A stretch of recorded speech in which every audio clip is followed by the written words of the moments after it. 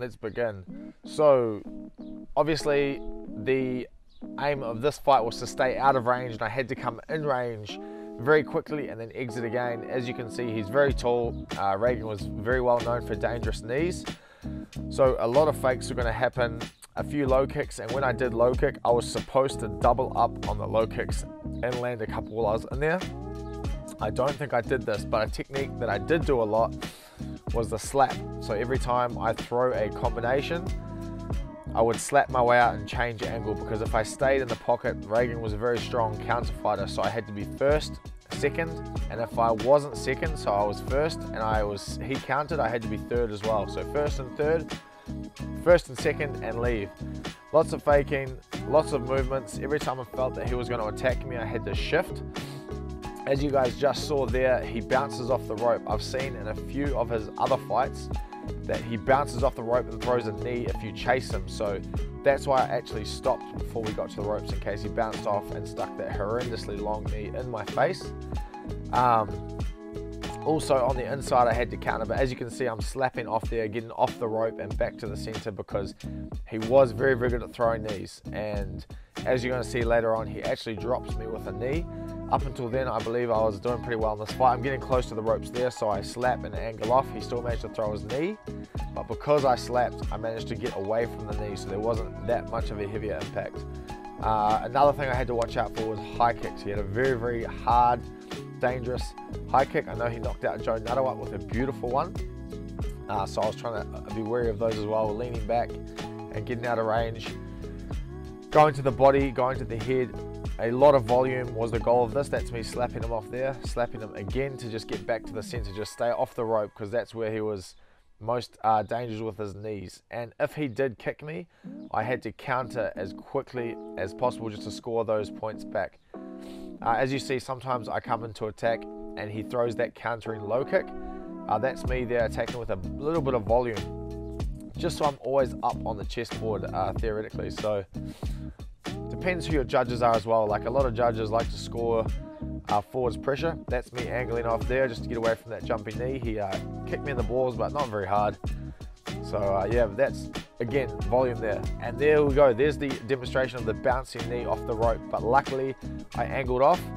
I don't have any pads that I recorded for this camp to show you guys, working on stuff with Eugene, but it was pretty similar to Fernando Groenhart. This fight actually followed directly after Fernando, so it was a pretty similar game plan, and it was working.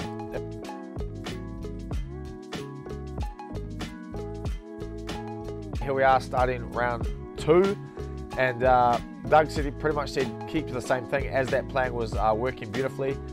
He didn't really have too much of an answer to what I was doing to him. He didn't deal with the angles after my attacks very well.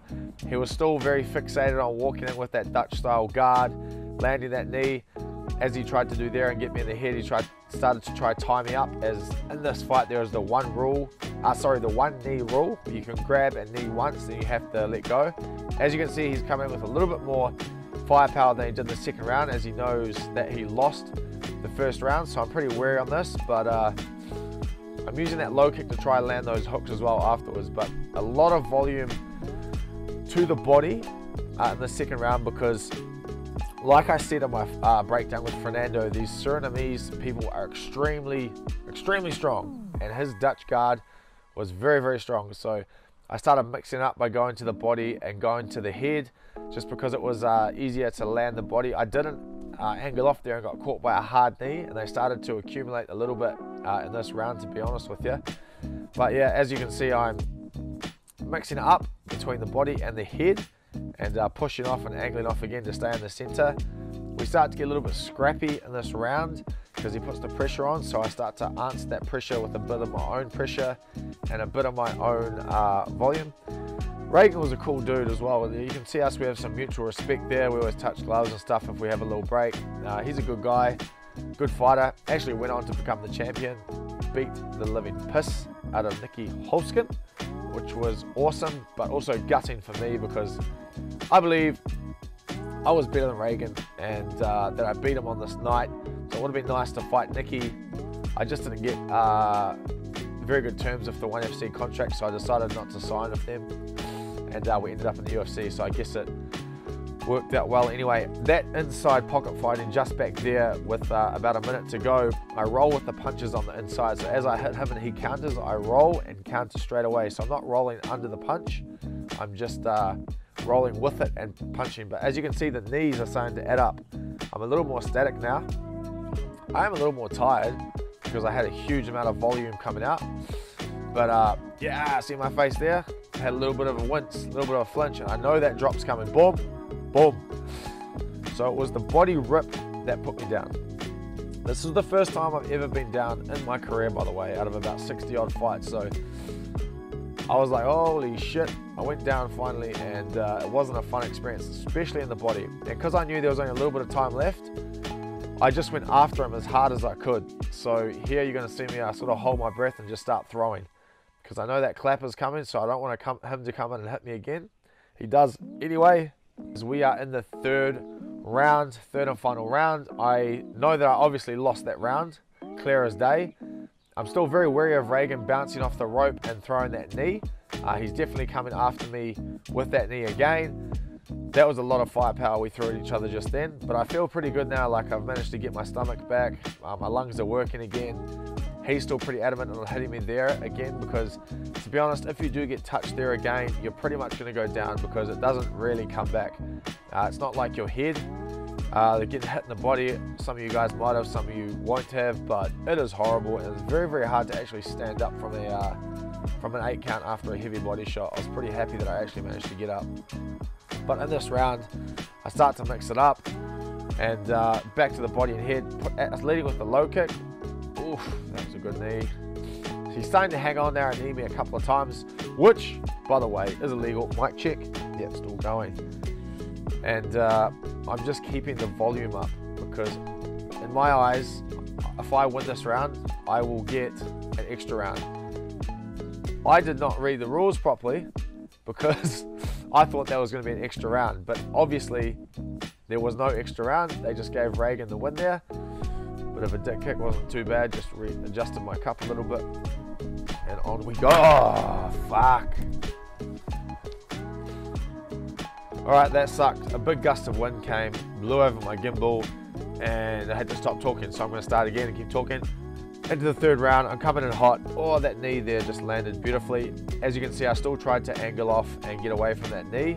I'm still hunting his body, but as you can see, I'm starting to move backwards a little bit as I'm hurting, but I've got Doug in my corner. He's egging me on. He loves a good fight, so I'm still pretty focused. I'm pretty in it, still fainting, and Regian's sort of pushing forwards now, just trying to disregard the shots I'm throwing at him. So sticking and moving probably would have been the best thing, being first and angling off, but I am a little bit tired, and he is digging that left knee in quite a lot, and it does hurt. I think what would have really turned the tide for me a bit was doubling up the low kicks inside and outside like Eugene told me to. I didn't really do that at all, to be honest. It wasn't something that I was familiar with or trained a lot with. Sometimes it can be hard to really ingrain something into your game plan in a short time, in 8 weeks, right? So maybe I didn't practice it enough, or the 8 count took that thought out of my head. But hope you guys like that one. These aren't super technical breakdowns, they're just sort of guidelines of how I approached that fight. They were all a very, very long time ago, so sometimes it can be hard to remember these fights as they've all, oh fuck. Alright, for the second time, the wind blew the gimbal over. I'm probably never going to do a video outside like this again, because that's annoying, and I hope it hasn't ruined the breakdown. Anyway guys, let me know if you want me to break down another one of my fights, even somebody else's fight. You know, I'm not the biggest fan of talking about myself, to be honest. So it would be cool to break down some other fights as well. Maybe I can give you a perspective on those. Merry Christmas, Happy New Year, all that sort of stuff. Stay safe, have fun. See you later.